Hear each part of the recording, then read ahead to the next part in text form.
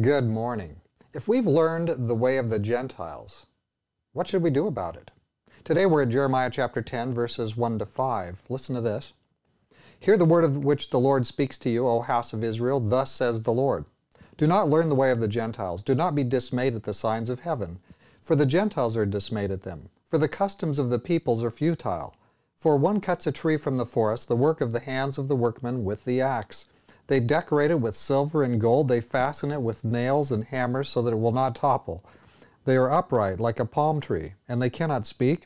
They must be carried, because they cannot go by themselves. Do not be afraid of them, for they cannot do evil, nor can they do any good. Some people have said this passage is about Christmas trees. Well, it's an interesting question on its own. We could look at that question, but that's not what this passage is about. This passage is about the ways of the Gentiles, not copying the things that come to us from the world. It's talking about, really, all these ways amount to idolatry. And so what did you and I do when we were growing up? Well, almost certainly, virtually every one of us, while we were growing up, what were we doing? We were learning the ways of the Gentiles. We were being taught the ways of the Gentiles. We were Gentiles, and we just adopted the things that came over the wire. God has something better for us here. We don't need to do that. Look at this. Do not learn the way of the Gentiles. Don't be dismayed at the signs of heaven. They wonder because they don't have a solid revelation. The Bible is God's revealed truth. This is giving us accurate record of history, of the miracles that were actually done, the actual accurate record of the actual lives of the people that the Bible describes. This is giving us the facts. And so we have something definite here. We don't need to speculate. See, science and astrology work out about the same, really. Astrology is a myth about how the universe supposedly works, and science is a myth, a godless myth. I mean, there's things that are certainly true facts, but there's a lot of things that are just, they try to go too far, and so they try to figure out how the world functions without God.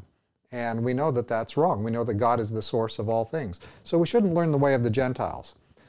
We shouldn't be dismayed at those things like the Gentiles are. God has given us something better, something definite. We have a word. We have something that is proven, a revelation, and prophecy confirms the word. So we know we can trust the Bible. It also says here that the customs of the people are futile. That's certainly true, isn't it? Why would we continue in those customs when God has shown us something better? And so Jesus wants you to be able to trust in Him. He's given you an accurate record, even dealing with the creation issue. The earth was made in 6 literal days, and God rested on the 7th. Did He sort of miss that would be an issue in our day? No. He knew that Darwin and all that stuff was coming along. He knew that. That's not a surprise to Him. But He wants us to trust the Word ahead of the futility of the Gentiles. So let's be in the Word. Let's study it for ourselves. Let's have some trust in it because Jesus wants us to. It's a tremendous gift. I mean, people search the world all over looking for truth. You've got it. You have what people want. At least they say they want it. If they are willing to come close to Jesus, we'll find out if they want it. Let's pray together. Dear Father in heaven, thank you for your word. Thank you for your truth. We don't need to learn the way of the Gentiles.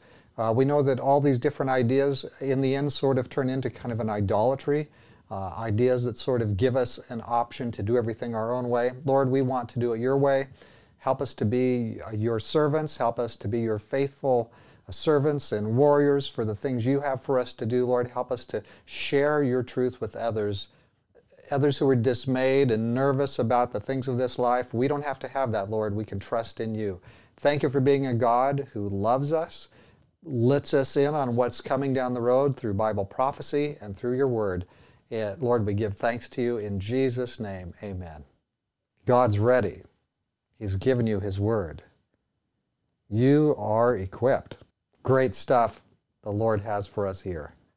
Let's not be dismayed like the Gentiles. God be with you today.